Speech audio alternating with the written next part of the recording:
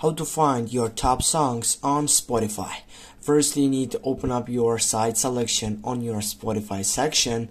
Then what you can do is simply to take off on that site. When you go on your right selection, which is right down, you have your playlist, and you have, as you can see, popular albums, and also you have made for. This is your name selection on Spotify. You can check it on your settings, and here guys you can find out that selection, which is your top songs which are related from Spotify.